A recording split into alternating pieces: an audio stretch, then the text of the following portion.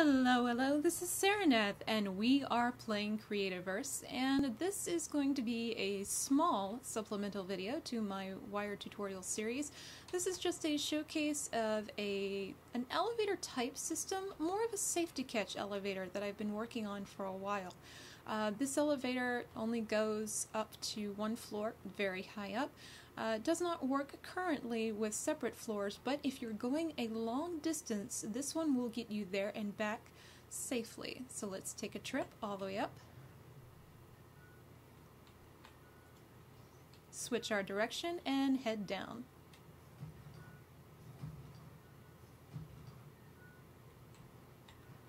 And we managed to get up and down quite a long way with no damage and very easy. So this system has two parts. First is the actual mechanism. Here I've just used a switch with an XOR gate. This is the kind of system I used for my two-way ice rail and for my multi-way light switch, but you can use any kind of starting system, flip-flop or latch or what have you. So here I have essentially two settings. When the switch or the system is on, all the doors are open.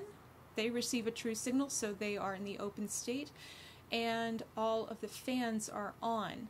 So our fans push us up. Since the doors are open, we have nothing blocking us. Turning the switch turns off all the fans and closes all the doors.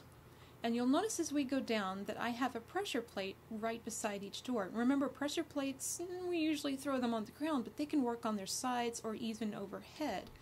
So here, when I step down, the pressure plate also opens the door. Now in this game, you can fall a total of 6 blocks without taking damage. Here I've put them at every 5 blocks just to be extra safe. So generally, the XOR gate is connected to every part of the system except for the doors themselves. The XOR gate is actually tied to an OR gate. So this OR gate just kind of helps to filter the inputs that it's getting both from the pressure plate and from the XOR, so there's no kind of cross wiring. The pressure plate is connected to the OR gate at one input, and the other input is from our XOR, or from our system, whatever you need it to be. And then of course the output for the OR is our door.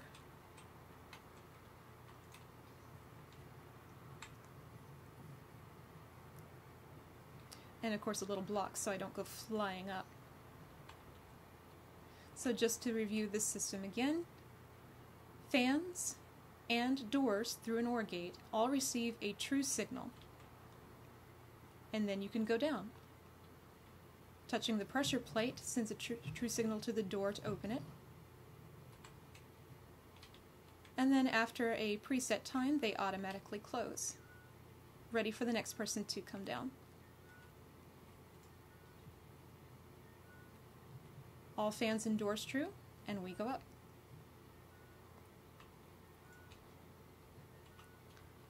I hope to have some more machines for you guys later, and if you have any questions or comments, or if you can think some better ways to do this or ways you would change it, please go ahead and share those. And one of the ways we're making better machines is by sharing ideas, so add your comments to the ones below, and until next time, take care.